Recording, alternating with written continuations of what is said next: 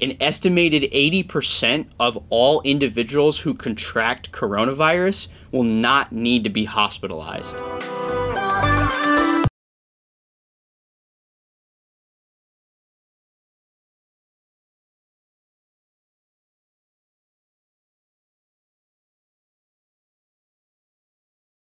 What's up everyone? My name's Mitch. Thank you so much for checking out this video. So today we're going to be talking all about COVID-19. Yes, that word has been striking fear into nearly every one of us worldwide, but I wanted to make a video explaining some of the science behind COVID-19, as well as what you can do to help combat the disease. As always, there'll be timestamps here at the beginning of the video, so feel free to jump around to whatever interests you the most. So today's video will be broken down into 4 parts. Part 1 will be what exactly is coronavirus. Part 2 will be the mechanism by which coronavirus infects people and ultimately makes them really sick. And I'm including this in this video because I really think being familiar with this concept will help you understand why certain precautionary measures have been taken and why ventilators are so important. Part 3 will talk a little bit about some common misconceptions about coronavirus. And part 4 will talk about some ways in which you can augment your health at this time. So let's dive in. So what exactly is coronavirus? Coronavirus is actually a family of viruses that normally cause the common cold.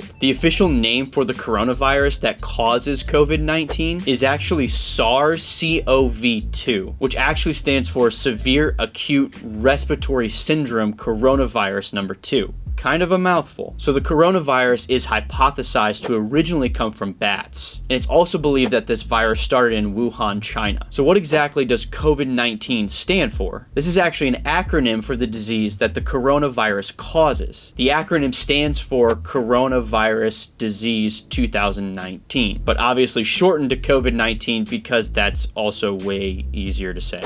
Moving on. So how does COVID-19 infect an individual and actually make them really sick? Coronavirus is a respiratory virus that affects your lungs and breathing. Every time you take a deep breath in, air travels from your nose and your mouth down through your trachea into your lungs. So you actually have 2 tubes in your throat that connect 2 different things. One is called your esophagus that connects your mouth to your stomach. The other is the trachea that is your breathing system. So when you breathe in coronavirus, it'll go down your trachea into your lungs. Your lungs have a bunch of tiny little holes or sacs in them called alveoli. And this alveoli is the site of gas exchange where oxygen is exchanged for carbon dioxide. So every time you inhale, you're taking in oxygen from the environment. It goes into your mouth, down your trachea, into your lungs, into these little alveoli, where it is then exchanged for carbon dioxide.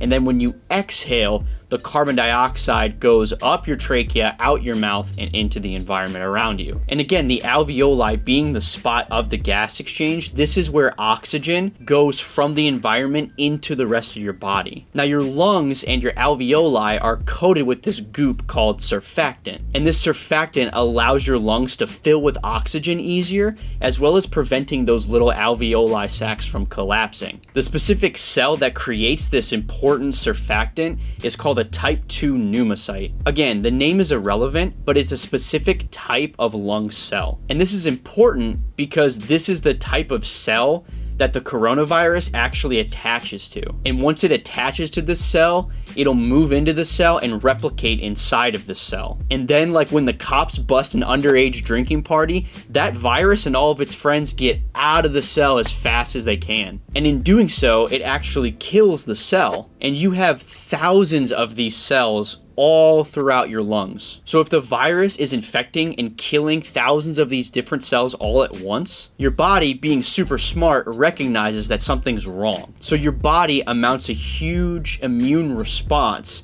that leads to inflammation within your lungs. So now in your lungs, your body has all these white blood cells, cell debris, dead cells, parts of the virus floating around, and the job of your immune system is to clear your body of all this muck. Well, what happens when a lot of this stuff gets collected in your lungs? Those little precious alveoli sacs begin to be filled with fluid. That fluid contains cellular debris, white blood cells, parts of the virus, all that stuff that I was just talking about. And this is actually how pneumonia forms. So there's actually two problems that occur when this happens. Number one, having all of those little alveoli sacs in your lungs fill up with fluid actually starts to stiffen your lungs or cause a reduction in lung compliance in fancy schmancy terms. And then number two, fluid is in the way of gas exchange. When you can't exchange gas, oxygen can't get to your body. Surprise! You need oxygen to live. And when you can't have the proper oxygen exchange,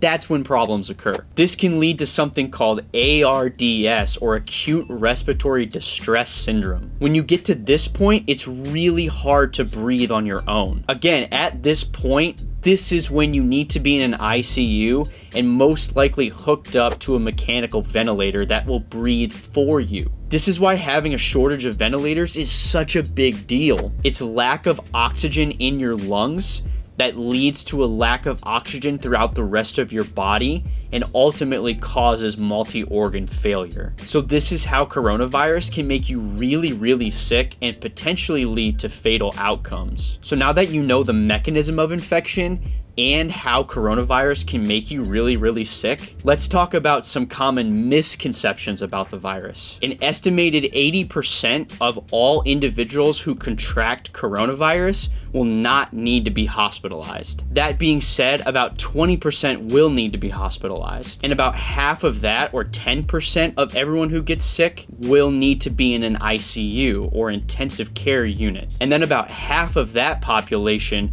will require mechanical ventilation. So an estimated 5% of everyone who gets infected with coronavirus will require mechanical ventilators. Now, 5% may initially not sound like a lot, but when you have hundreds of thousands of people getting infected, 5% of hundreds of thousands of people is a lot of people that are going to require mechanical ventilators. Again, that's why not having enough mechanical ventilators is so important. And the shortage becomes even more critical the more people that are infected. Again, I just want to reiterate, about 95% of all people that contract the coronavirus will not need a mechanical ventilator. Again, these are just current estimates. These numbers may change slightly. So another big misconception is how this virus is actually transmitted from person to person. It's actually transmitted via respiratory droplets. So whenever anyone coughs or sneezes, that moist,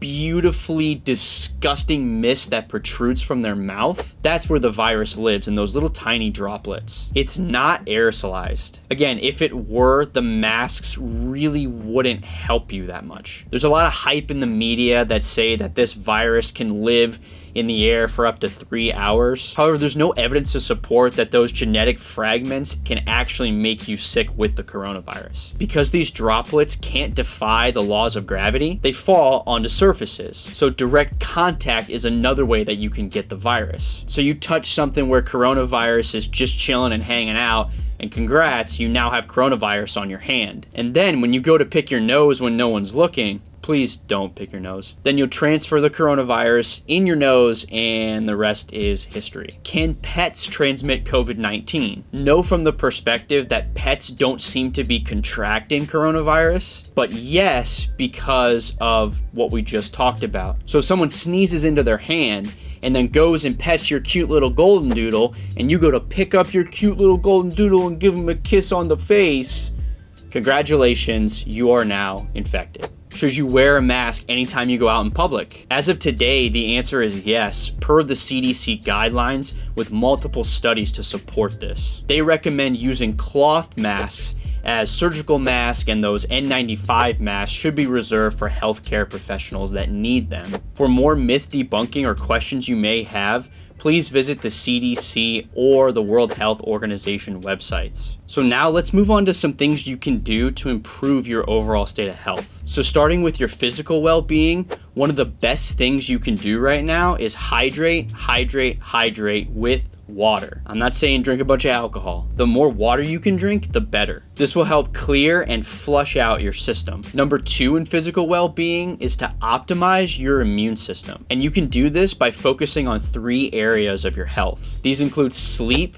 diet and exercise. So starting with sleep, you should be getting more sleep than you normally get. Sleep needs are highly variable from individual to individual, but estimates are between 7 and 9 hours. Secondly, dieting or healthy eating. Try to eat whole foods and foods that are rich in vitamins like fruits and vegetables. Try to cook as much as you can and stay away from all the processed foods. Processed foods definitely do not optimize your immune system. And number 3 is exercise. Even getting out and walking around your neighborhood or walking down the street a few times is super beneficial. So now for mental, emotional, and spiritual well-being, there's a few things you can do. So one of the biggest things and most beneficial things you can do is stay off the internet and limit yourself to all the negativity that's going around right now. Try to reframe your mind and reframe your heart into a state of positivity as best you can every day. Adding on to that, do the things you love to do but didn't have time to do before. Find a new hobby or a